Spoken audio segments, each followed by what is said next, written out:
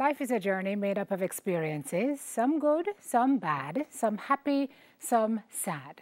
We may all be different, but we are connected through the fact that no matter who we are, our stories all have hills and valleys. We dedicate tonight's episode to those who, even through darkness, still dare to dream. Welcome to Sim Soul Sessions.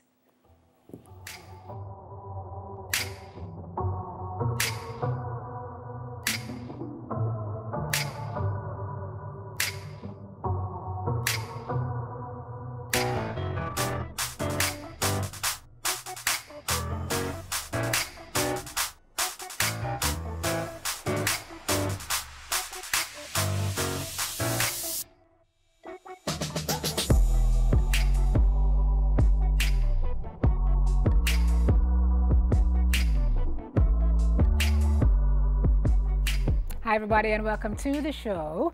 This week in our safe space is a man who dares to dream in defiance of all the darkness life has dealt him. You can join in tonight's conversation by using the hashtag #SimSoulSessions. From growing up in tough circumstances to rocky relationships to incredible loss, Nesbeth's takeaway is that life is still a joy and that he has more to celebrate than to be sorrowful for. So we welcome him to our safe space. Nesbeth, good to have you. Blessings, good to have you, good to have you. I must tell you, in talking to you in preparation for this show, it was such a blessing to me. I told you that on the phone. Yeah. Always inspired by you, but just to hear what you really went through, hear you talking about My Dream and how that song really chronicles your journey. And one particular line that you said you were singing, say you're going to take plane like JUTC, and you said to me, Simone, I didn't even know if I have a JUTC bus money when I was making that song. Yeah. So talk to me a little bit about that, the period before the big bus. You were an artist, but it wasn't really feeding you so well. It's more of a warm-up. You know, it was a warm-up section of my career. Mm-hmm. So I'm an optimistic person. Yeah. And it's true. Such mindset came the dream. I just always believed that I couldn't say when, where, and how it's going to happen, but I could definitely put my life on it to say that it will. You know what I mean? I said, so the dream, of course you would have known my first popular song is So Let It Be, popularly known as I Love Her, She Loves Me, I Need Her, She Needs Me. You know what I say? But it was a warm-up thing on the Shocking Vibes label, Golden Bathtub Rhythm, and then to Board House. Board House burned down in '07, but that was still a warm-up, you know. It's my first hit song, you know, but it was Dream, just preparation for where you were going to Dream kind of really shoot it off. You said you're an optimistic person, and you told me you kind of had to be an optimistic person given the way you were raised. Yeah. Because you're raised in tough situation. Tough At one point, both of your parents were incarcerated. Definitely. And you kind of say you grow up and you could have chosen another way, but you didn't choose that way because you decided that however you turn out is on you and me. Nobody else. And nobody else. So how did you build that character? Where did that come from? Tell me your foundation is built on just rocky situation? No, I'm not gonna say that, you know, it's all dark days, because I would be lying if I'm saying that. But the thing about it is that I grew up in Trenchtown, Arnett Garden, well, Kingston 11, 12, and 13. So Kingston 11, Waterhouse, you know, with my aunt, Arnett Garden, Kingston 12, Maxwell Avenue, Kingston 13. Now, of course, you know, I grew up with 2 sisters and 1 brother. And when I look at my mom and my dad, I realize that they could hardly, you know, be there for us. So, I know, say, definitely, I would have to do what I have to do. Just definitely say, yo, you hear me? Me have to change the situation here. And then, of course, you know, growing up, you know, I attend Charlie Smith Comprehensive High School, Maxfield Park Primary, and Glen Garth Secondary, because at one point I was like about the place, because as you said earlier, my mom and my dad was incarceration.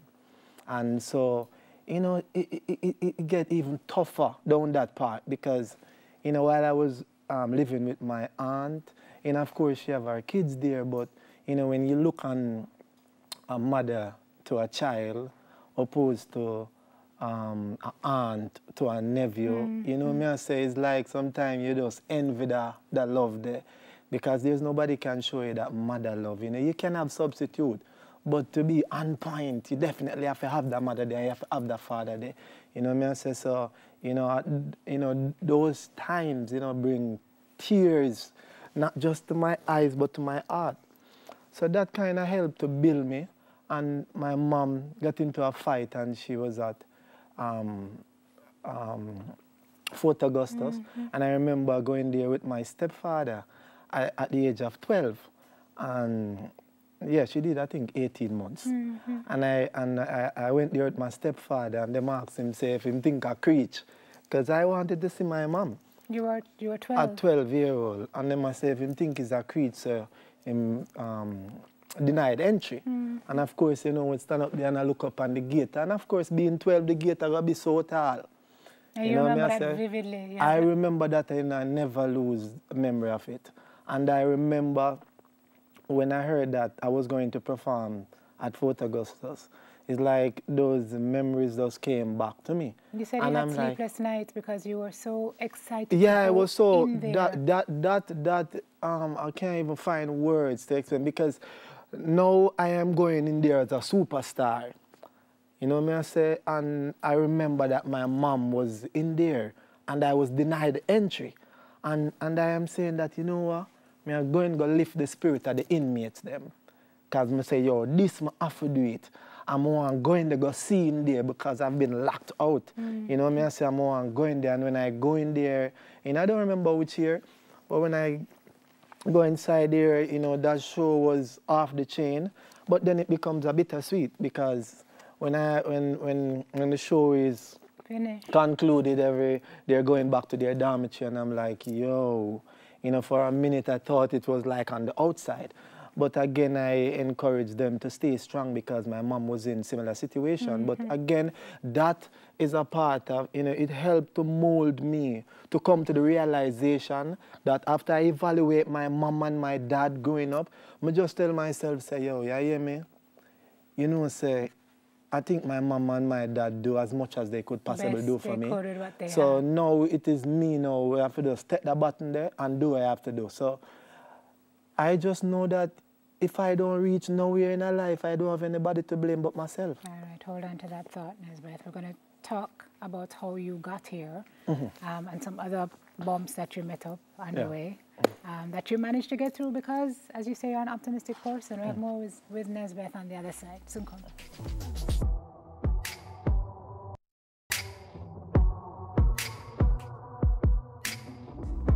Welcome back to the show, guys. Nesbeth still with us. So you spoke about your mom and your dad before the break. You lost your mom in 2013. 3 years later, you lost your wife. Yeah. We all heard about that. Yeah. Like a month later, you lost your sister, right? Yeah, but probably a month. At the time when my wife was sick, my sister was also sick. So my wife passed on, and then my sister followed on. Yeah. As a matter of fact, the day your wife was flown home, they called you to identify her. You were supposed to be singing at the Prime Minister's inauguration. Yeah. What a day in your life. What a day. What a day. Showed you the highs that you'd come to and experiencing such pain at the same time. Then you lost your grandmother the year after. I think it was the year after. And your aunt? Yeah, my aunt. I think my aunt followed my sister. And that was the aunt that I was living with in Waterhouse, and the Gully Banks, you know.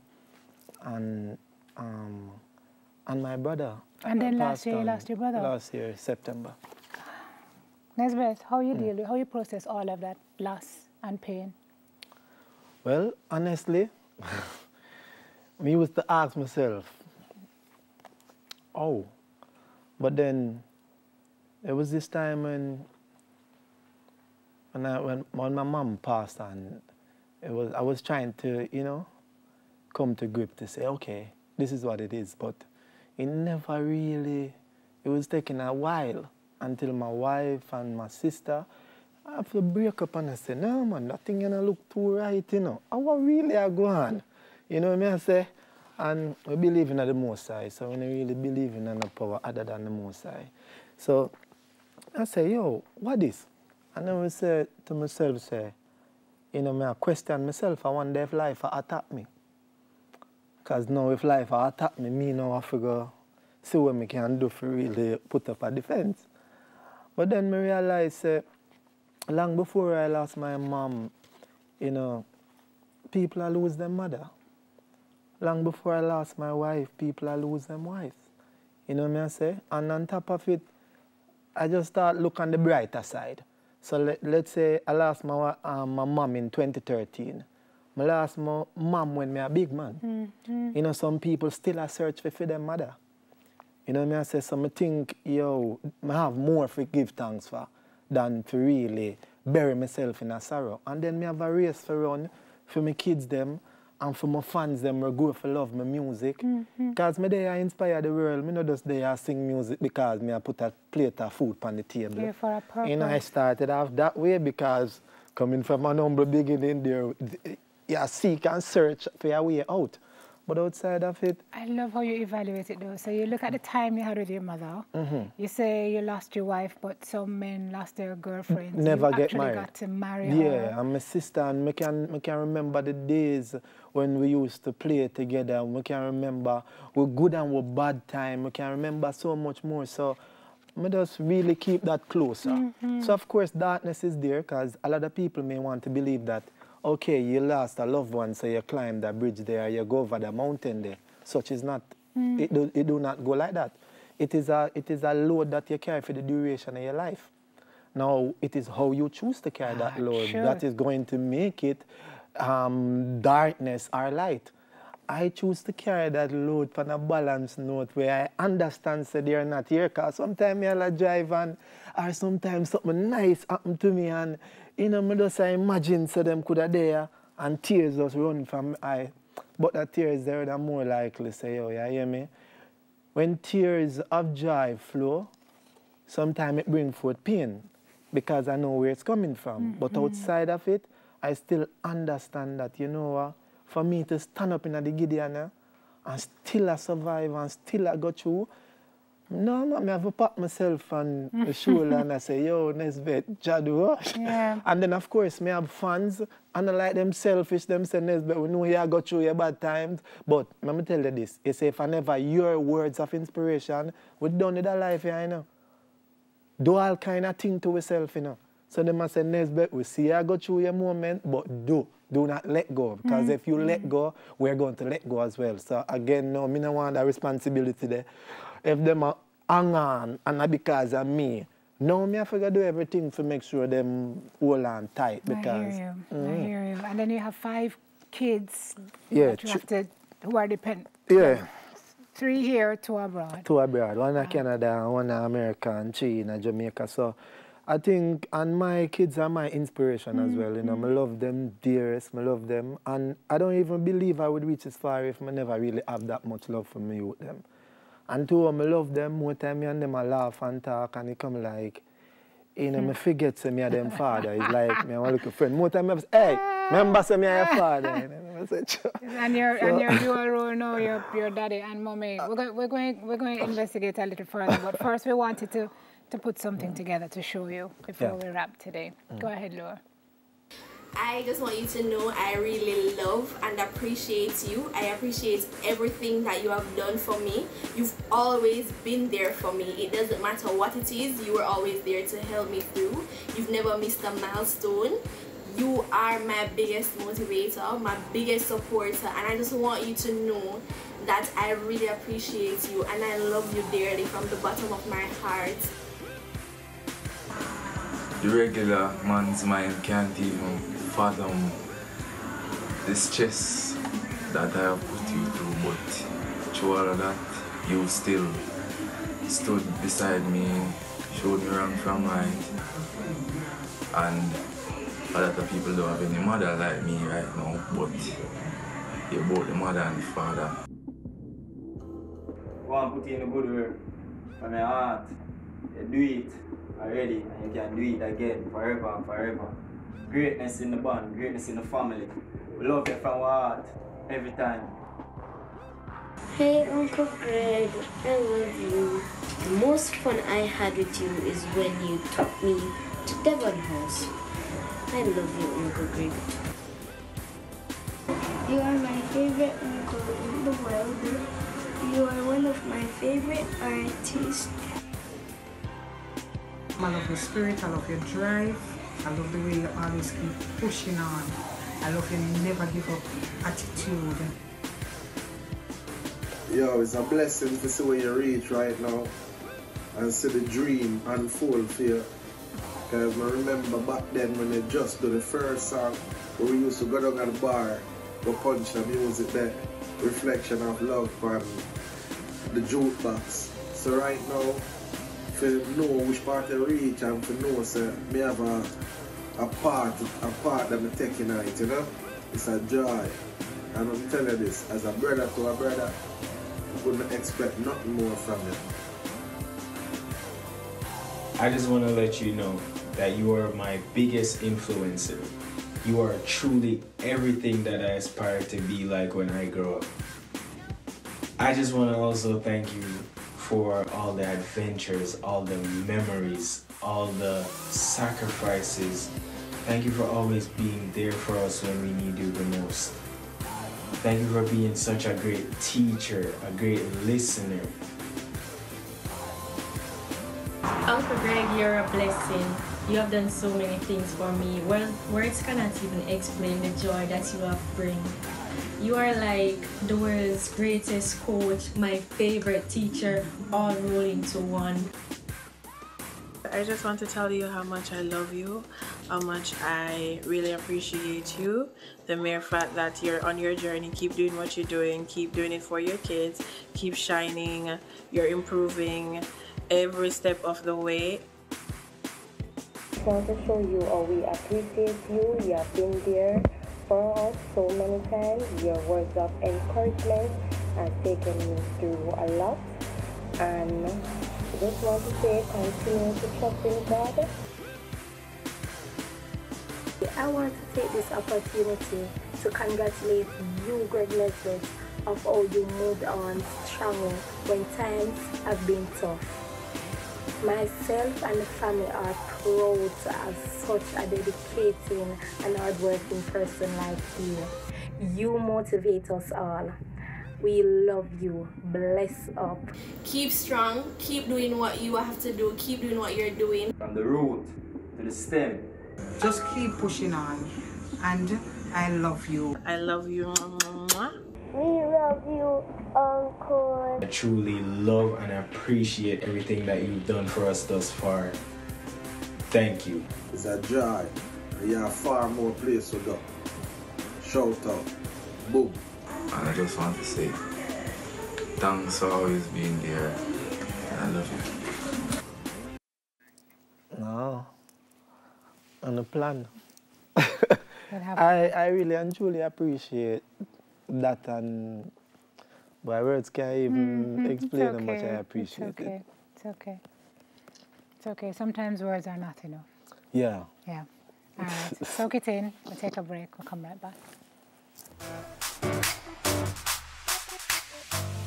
All right, we're back to wrap it up, everybody. Nesbeth, when you and I spoke, and I was asking you where you get your joy from, you were saying that you brought my attention to the yin and yang of life. You said, Simone, as we're talking now, somebody's dying, but somebody's being born. Somebody's being locked away, but somebody's being freed. So the balance of life is something that came to me very strongly when you and I spoke. For your fans or for people watching tonight who have heard what you have gone through, who are going through their own grief and loss and devastation and feel like they just can't manage, you are here to say? Well, because different people handle situation differently, you know. So sometimes I don't expect you to handle it the way in which I can handle it, because, you know, I am molded to handle my situation the way in which I'm handling it. But what I would want you to do is just to look into yourself. Look into yourself, see how best you can seek and search and find somebody who you think you can pull closer to. And share it with somebody, because sometimes when you have it bottled up in you, you know, it is more dangerous. You know what I say? Just like one time I realized that when people greet me, like my fans, they will say, yo, you know, your wife did go to school, you know, yeah, and it kind of mashed me up, you know. But now, I have to go sit down in a corner and tell myself, say, how I deal with this? Because I know the fans them not really mean me no harm. Exactly. But now, how you balance that? So then I have to go sit down and say, all right, this is what it is. I know we'd have to face the reality. And I speak about it regular, you know. As they say, who that, I talk about it. So I get so used to talking about it that it become a part of me talking about it. So it don't really affect me that much. So I would definitely encourage you all to find somebody that can give you a listening ears. And I understand that sometimes when people are relate them problem, them don't really want nobody tell them if go left or go right. Sometimes people just want to talk and want somebody to listen to them. So I would definitely ask of you to draw closer to anybody who you trust and believe in and see how best you can reason with them. Maybe them not really have the answer for you, but them can direct you to somebody who have the answer. Correct. You know, because we all need each other sometime or the other. I am not going to say I'm the toughest. You know what I say? Because I am human and I have emotions. So sometime again I feel down and there's sometime I just feel up. But believe you me, in my down moment, in my dark moment, or when there's no light, me I put the light there. In the back of my head, there's a light there. And I keep telling myself there's a light until it automatically comes to pass. You know what I say? I hear you. Yeah, man, I continuously tell myself, man, I never tell myself, say, yo, what you say it end. The journey continue. And we're going to cap it on that note. Someone is a poet, you know. He's a poet. We're gonna leave with our affirmation. Stay with me, Nesbeth. Let's close out the show. Thank you so much. Yes. I wanted to say something about blood letter. All right, it's all right. We can do it after. Let me just get through the affirmation. Here's the affirmation, guys. Okay.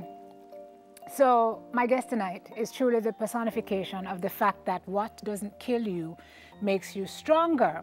And because his journey is so powerful, tonight's affirmation could have been about so many things. The power of perseverance, the achievement of dreams powered by determination and drive, the power of repurposed pain, and the possibility of passing through tough things and times and pushing through a seemingly impossible process. We all deal with things differently, and that is the beauty of humanity. But the key takeaway tonight is that out of pain can come joy, moments and magical memories, an appreciation of the here and now, and a passion for impacting lives and loving hard.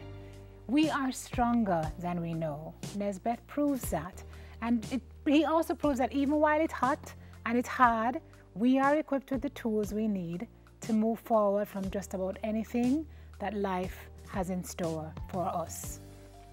As he said to me, acknowledge your past, but focus on your future. Glance your past, acknowledge your present, and focus on your future. Understand the yin and yang of life, because it is in that balance that the beauty lies. And realize that in the end, that even with the downs, life is an upward journey, a journey of joy.